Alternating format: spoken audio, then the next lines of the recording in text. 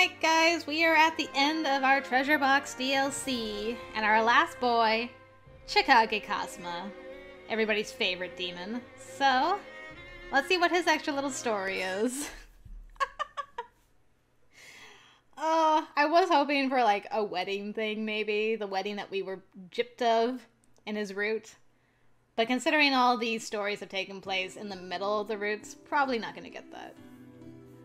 Oh well, let's see what he is gonna do. Okay, so we're not in Ezo yet. Gotcha. Here we go. Sendai was warm and temperate on this summer's eve, and we were still struggling to find a vessel to bring us to Ezo and reunite with the Shinsengumi. Alright, we're in our domestic mode. Great. That's, you know what? That's a close second, because I wanted more husband-wife shenanigans. So, let's see what we got. I'm back, Yukimura. I hope for your sake that supper is ready. My hunger is insatiable. Yes, give me a moment. I'll prepare it at once. What are you laughing about in there? Seems that I've finally broken you, whereas you were once feisty and demure. Feisty and demure? As of late, you have rightfully accepted me as your husband, and the servitude that follows.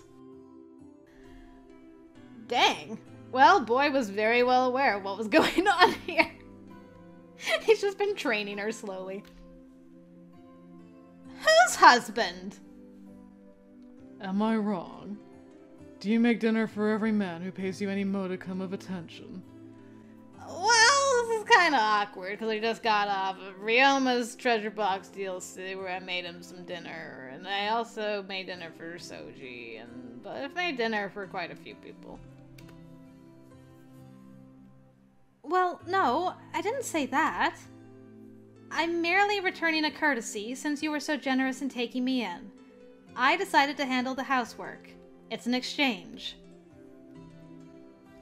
Ah, come to think of it. You were used to performing servant work under the custody of the Shinsengumi, weren't you? Ugh.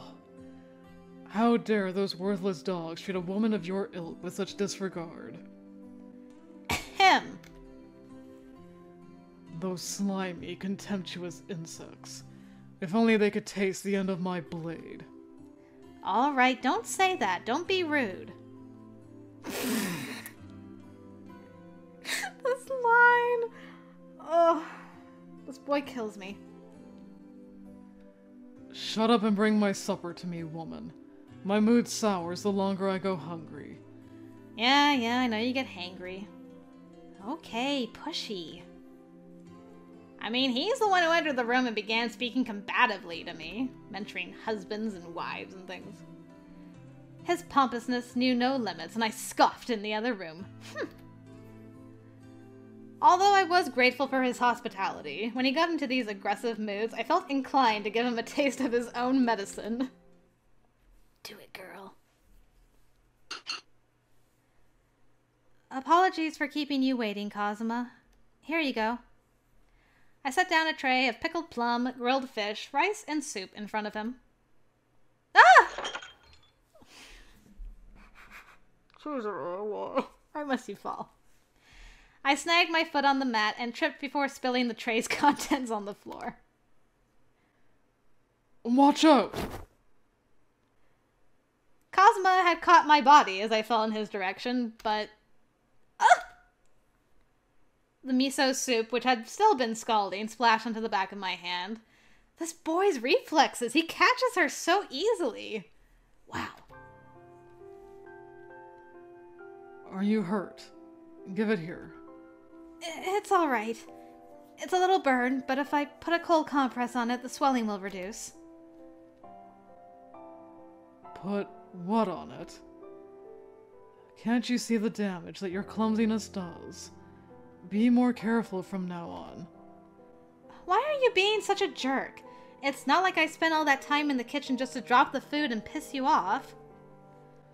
Well, don't you think you should treat your body with some dignity? You aren't some woman off the street. You are a demon, a lineage that comes with responsibility. There aren't many of you left in this country. Injuring yourself so recklessly. Why are you scowling? Are you in disagreement with me? Stop me if I'm wrong, but is this just your way of telling me that you're concerned about me? Kazuma furrowed his brow deep enough to hide himself inside of it. That's a deep furrowed brow. The head of the Yukimura clan should not sully herself with such needless sentiments. Steps back. I will clean the mess you've made. Go at a cold whatever on your burn. Oh. What is it now? Still want to complain? Oh, no. Thank you, Kazuma. I am not your parent. This is the last time I plan on paying for your gross negligence. With that, Kazuma lifted all of the dishes into his arms and stormed into the kitchen. Baka. While his sarcastic tone of voice had rubbed me the wrong way tonight, he had his own way of showing how much he cared. From now, I suppose it was worth it for me to take better care of myself, if not just for my sake. You gotta be careful, silly. What if he's not around to catch you when you trip and fall? Oh, I love that boy. They are so good. They are such a perfect married couple. It's not even funny. And this is lit up. Let's see what this is. How do I hide this again? Is it? No, that's the wrong one. Whoa. What happened? Where am I? What did I click on? No. I don't want to do this again. Yes. I want to do the picture. Thank you. There we go. Look at all our beautiful boys! Look at the smug face on Sanan!